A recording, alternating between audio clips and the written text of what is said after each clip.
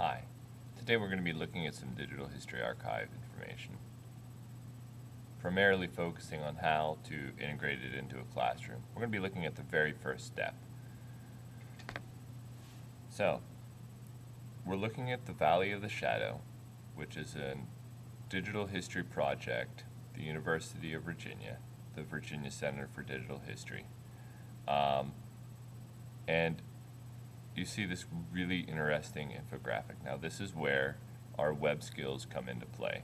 Looking at this for the first time, we want to take a minute and just look at what this is. It looks kind of like a map of an archive. You imagine this as like floors in the building. So on the first floor we have fall of 1859 to spring 1861. Second floor is spring 1861 to spring 1865, the height of the war, and spring 1865 to 1870 after the war, kind of the beginning of rebuilding. So we notice on the second floor here that there are images instead of statistics. I don't know if we can draw any inferences from that, but this is a good point to note. There's statistics here in the eve of the war and statistics in the aftermath and images during the war years. This is one of the things about digital history that you need to be aware of. This implies that there are no statistics during the war years. It's just a decision in reality that the creators of this archive made to include images during the war years, because images before and after the war might not have been as important. You also notice that church records, official records, and Freedmen's Bureau changes from year to year. What they're doing is they're trying to make information available that they had access to in a meaningful way. Probably nothing more. They're not trying to add in interpretation on top of the archive. They're leaving the interpretation to you. So if I'm teaching a lesson on the Civil War, the first place that I want to go to is before the war, because we're looking at the build-up. If I'm teaching middle school, I want to go to the letters and diaries first. That's just my own personal viewpoint on it. The reason I want to go to letters and diaries first is I think that'll be the most interesting for students. And the first thing I'm just going to do, I'm going to go through these somewhat systematically. I'm going to look at Augusta County letters and diaries. And I'm going to start looking at these. And I just want to get a feel for what is here, what kinds of things are being said, maybe why were these collected. It doesn't tell me, you know, necessarily why these letters were selected out of all of the ones that, probably just the ones they had access to. Pre-war letter from Staunton to S.S. Brooke, comments on the economic situation in Staunton, the insurrection, slave sales. So look at this. Happy to inform you, my safe arrival, nothing important. Money is scarce.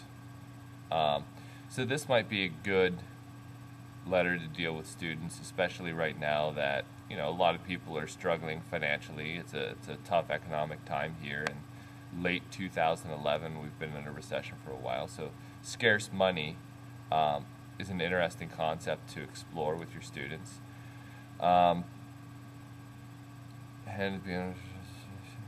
considerable amount of excitement. Many persons are selling and sending. Oh, so we're looking at Augusta County. Probably need to look at a map and figure out exactly where that is. But people are selling their slaves. Now we look at this letter, and there might not be a lot to go on here, but there might be. I mean, it's going to require further exploration. So let's look at the next letter. Okay, so so Augusta County's in Virginia, if I remember correctly, northern Virginia. Never married, and according to family legend, she was about to marry when her sister, Mary Ann Summers, died in 1862, and then Melly dedicated her life to raising her sister's children. So, oh, look at this. We have links here to the census, slave owner census, and the 1870 census, because the Clayton household is linked to here. Let's read the letter and then come back to that. So, very interesting stuff, written in a very different manner, but it gives us an idea of life in this time. We are only tolerably well at this time. I have a very bad cold and a sore throat. See how they spell sore? They,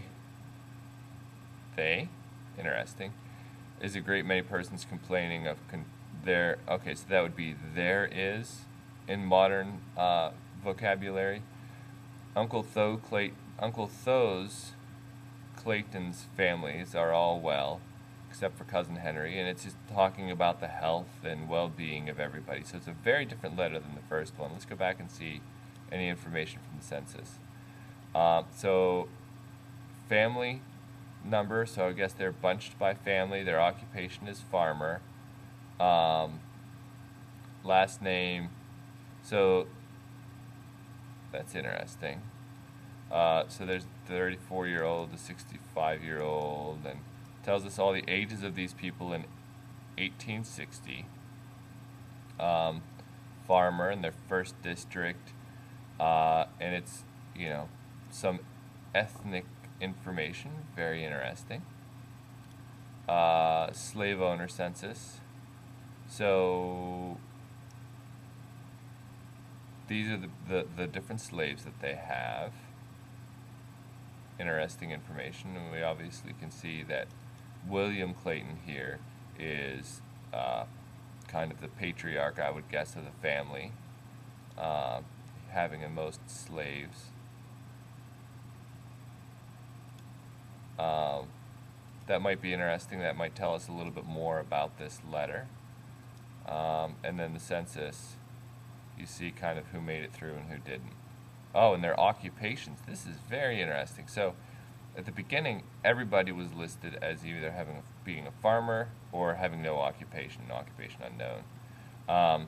Now we have all of these different occupations listed. So farmer, keeping house, farmer, keeping house, housekeeper, so keeping house, at school, and clerk in a store. So it tells us a lot of information about the changes that the Civil War might have brought about for this family. Also, 10 years is a big time. Alberta would have been born in 1860, so she might not have even been listed in the previous census. But it tells us about Melly Clayton and her family. Very interesting how this archive works. My intent in showing you this morning, or whenever you see it, is to help you to begin to understand how you can explore a digital archive. When you do it, you're going to have a good idea of what you want to be exploring, ideas that you want to be engaging, and how you want to be approaching it with your students. You might approach it with your students differently than I thought about approaching it. You might approach it from the Census Bureau first and ask your students what are some changes that occurred because of the Civil War, and ask them to look at pre- and post-census data. You might ask them to look at some letters. You might ask them to look at war records. You might ask them to pick a person who was deeply involved in the war and try and follow that person's family throughout the course of the war and see how it was influenced. All of these activities have value in engaging students, first in primary source documents, second in the process of creating history, and third, maybe, in the process of helping the students to draw connections to a bit of history that they might otherwise not be able to feel related to. A lot of the struggles in the Civil War are struggles that our students today might be feeling. Again, the intent of this video was to kind of show you an overview of how to engage in an archive, what you might want to do, and some things that you might find there. I hope you find this useful.